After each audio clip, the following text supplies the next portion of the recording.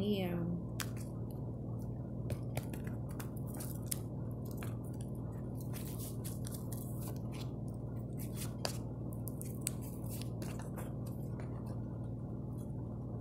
You're healing on all spiritual levels, something you're likely to notice by the way that you approach something where quick action is involved.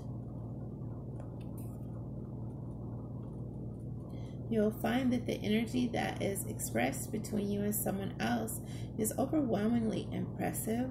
Should a moment arise where the two of you open up about whatever you're thinking that's stemmed in balance,